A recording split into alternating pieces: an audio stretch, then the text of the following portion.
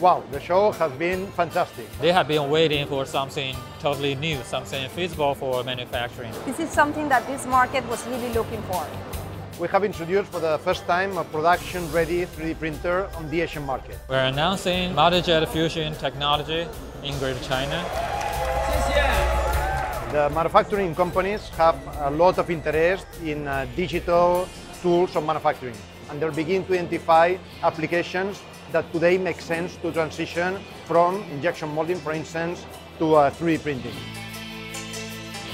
So when they see that not only we have the printer, but the processing station, the build unit that basically can load balance the work, they like it very much. So basically it's an open platform in which customers or material partners can come, innovate and create and launch materials for new applications.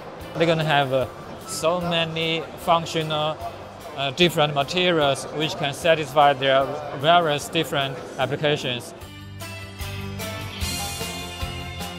Looking eye to eye to the customers, seeing basically they start thinking on really what this means. They are very, very enthusiastic. They are showing off a lot of strong emotions, so it's really very encouraging for us. We received so many positive feedback from a lot of visitors and partners, and they're all excited about the launch, and they can't wait to get the machines.